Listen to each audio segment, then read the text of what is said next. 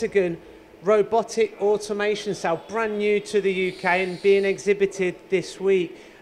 Tell me about this new solution. Okay, so Gio, this is our brand new automation offering from Hexagon, incorporating a laser tracker technology.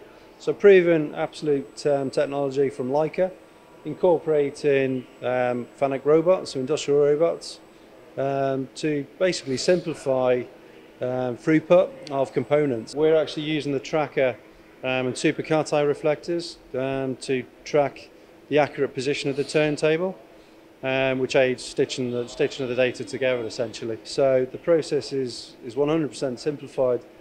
Traditionally, we'd have to program the robot using the controller. With the new HRA software, we can actually do that offline.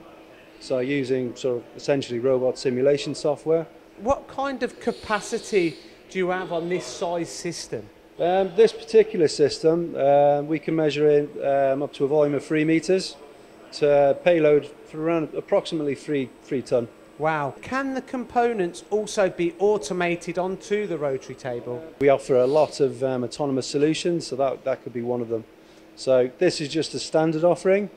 It's our right-hand cell. We can mirror the image, so we can have a left-hand cell.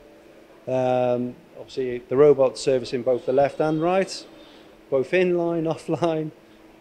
There's many options, to be fair. And with all of them options, what kind of applications does it really lend itself to? Potentially all applications. Obviously, we've got a very dynamic system in place here, obviously with the capability of the Leica 18960 and AS1 scanner.